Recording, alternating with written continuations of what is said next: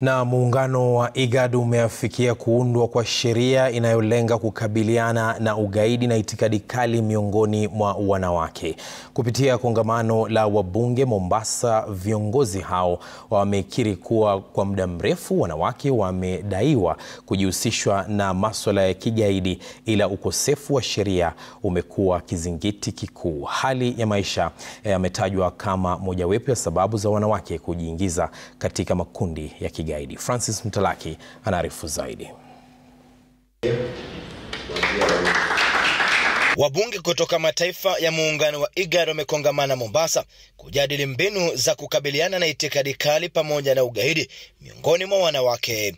Katika kongamano hilo la siku tatu, wabunge kutoka mataifa ya IGAD wamekubaliana kuunda sheria ili kukabiliana na wanawake wanaojihusisha na ugaidi. Now we are looking at how do we ourselves work together as a region and be able to deal with this threat that is transnational in nature, and therefore we are able to put in legal frameworks that are regional in nature and are able to support us as a region and see where we can be able to improve our respective legislation in our respective countries. How they can be better prepared and have the laws in place that will also protect them. We've also been informed that women are not only affected by violent extremism, but also there've been women in participating.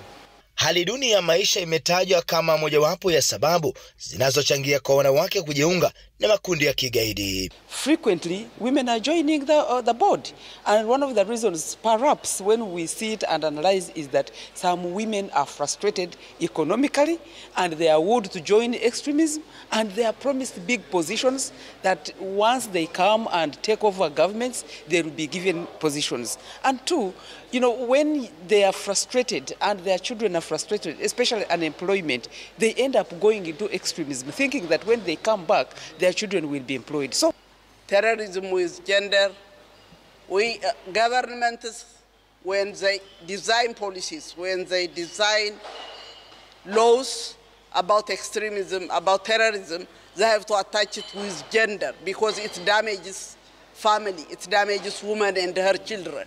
So the only solution is governments has to be careful in designing laws, and MPs also, parliamentarians, we have to be careful. Kongamano hili linakamilika hii leo, huku wabunge kutoka mataifa ya IGAD wakitazamiwa kuzamia swala hili pamoja na uundaji wa adhabu kali ili kupigana na itikadi kali pamoja na visa vya ugaidi. There is a lot of operations going on. We developed a lot of strategies, plans, strategic plans, security strategic plans for the security institutions, and they are implementing that plan. The registrators, the parliamentarians have a critical role in allocating resources, and some of the challenges we are dealing with require huge resources, not only to the security organs that are dealing with these threats, but also to the citizens. The marginalized areas require resources to be allocated there, the vulnerable people. Francis Mtalaki, Ringa Citizen, Mombasa.